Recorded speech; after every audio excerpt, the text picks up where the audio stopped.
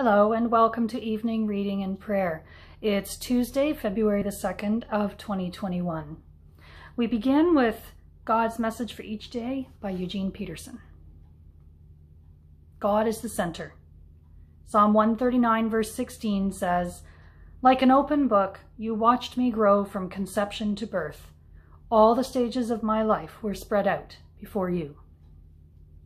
No child is just a child. Each is a creature in whom God intends to do something glorious and great.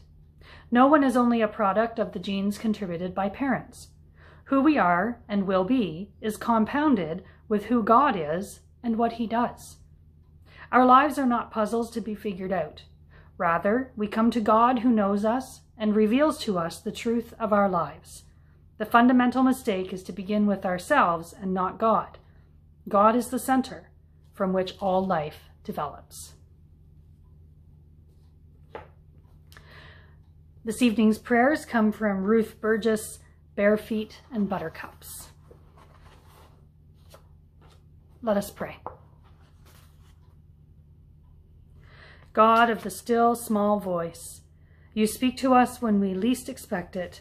We hear your voice in the moments of chaos, clutter, and uncertainty. Jesus, calmer of the storms, your very presence comforts us. We are upheld by your quiet authority. Spirit, counselor, carrier of our pain and celebrations, we gather under your cloak of soft down and sharp flight feathers. We feel the flutterings of new birth. Amen. Our scripture reading this evening is Psalm 118. Oh, give thanks to the Lord, for he is good. His steadfast love endures forever. Let Israel say, his steadfast love endures forever. Let the house of Aaron say, his steadfast love endures forever. Let those who fear the Lord say, his steadfast love endures forever. Out of my distress I called on the Lord. The Lord answered me and set me in a broad place. With the Lord on my side, I do not fear. What can mortals do to me? The Lord is on my side to help me. I shall look in triumph on those who hate me. It is better to take refuge in the Lord than to put confidence in mortals. It is better to take refuge in the Lord than to put confidence in princes. All nations surrounded me. In the name of the Lord, I cut them off. They surrounded me on every side. In the name of the Lord, I cut them off. They surrounded me like bees. They blazed like a fire of thorns. In the name of the Lord, I cut them off. I was pushed hard so that I was falling, but the Lord helped me. The Lord is my strength and my might. He has become my salvation. There are glad songs of victory in the tents of the righteous. The right hand of the Lord does valiantly. The right hand of the Lord is exalted. The right hand of the Lord does valiantly. I shall not die, but I shall live and recount the deeds of the Lord.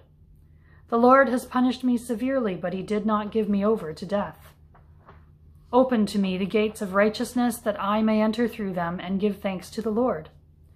This is the gate of the Lord. The righteous shall enter through it. I thank you that you have answered me and become my salvation. The stone that the builders rejected has become the chief cornerstone. This is the Lord's doing. It is marvelous in our eyes. This is the day that the Lord has made. Let us rejoice and be glad in it. Save us, we beseech you, O Lord. O Lord, we beseech you, give us success. Blessed is the one who comes in the name of the Lord. We bless you from the house of the Lord. The Lord is God, and he has given us light. Bind the festal procession with branches up to the horns of the altar. You are my God, and I will give thanks to you. You are my God, I will extol you. Oh, give thanks to the Lord, for he is good, for his steadfast love endures forever.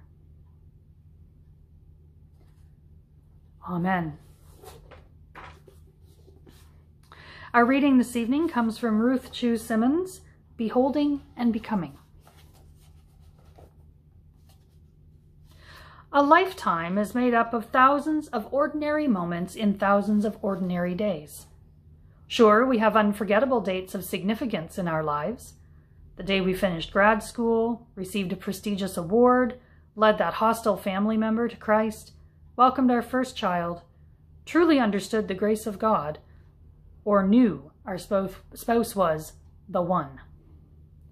And then some are not so ordinary days because they mark unforgettable pain, tension, or sadness. The day we said goodbye to a dear friend, resigned from a job, buried a loved one, learned a difficult, previously unknown truth, or finally confronted a wound or wounder. But most days are lived out putting one foot in front of the other while we do the next thing, as Elizabeth Elliot famously encouraged through the words of an old English poem. Many a questioning, many a fear, many a doubt hath its quieting here. Moment by moment, let down from heaven, time, opportunity, guidance are given. Fear not tomorrow's child of the King, trust them with Jesus, do the next thing. Do it immediately, do it with prayer. Do it reliantly, casting all care. Do it with reverence, tracing his hand, who placed it before thee with earnest command. Stayed on omnipotence, safe neath his wing, leave all resultings, do the next thing. How we go about doing the next thing has everything to do with what we believe about what we've been given to do and who gives the next breath in which to do it. I think about the verse we know by heart from youth. This is the day that the Lord has made, let us rejoice and be glad in it. And I can't help but see the connection anew. When we believe the giver of every ordinary moment in our everyday is the faithful God who is trustworthy for each next step we take in our daily lives, we have reason to rejoice in the gift of another day.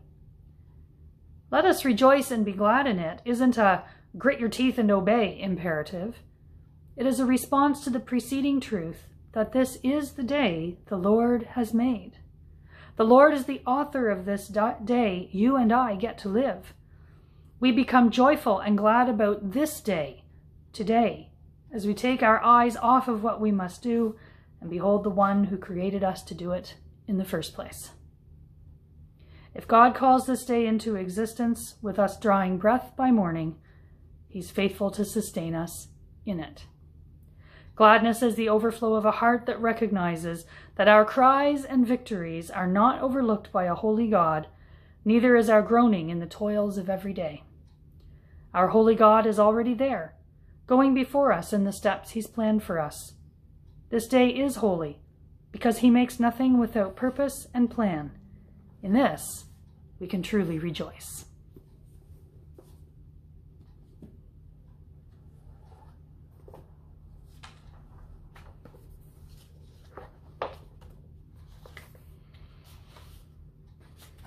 Our prayer is written by Pat Bennett, called God's Place. O God, beyond all boundaries, you cannot be confined by age or moment, form or shape, by word or creed defined. And yet you once in human flesh took root in time and space. Break through the fabric of our lives and meet us in our place.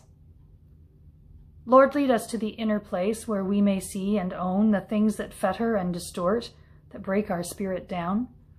And as we face the dark within, so gift us with your grace, that in the place of death we find our resurrection place. Go with us to the public place to sound your Kairos hour, to overthrow injustices and break oppression's power. Then take us to the place outside to stand with those alone, and by our actions and our words to make our lives their home. So meet us in that place of hope where heaven and earth unite, where doubt and darkness, hate and fear are scattered by your light. Then, by your life and power transformed, we will reveal your face, so everything we do and are will always be your place. Amen.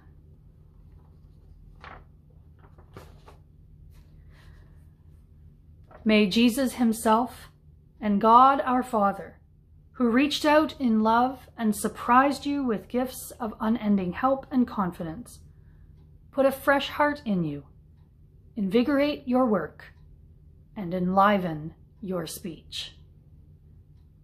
Amen. Good night.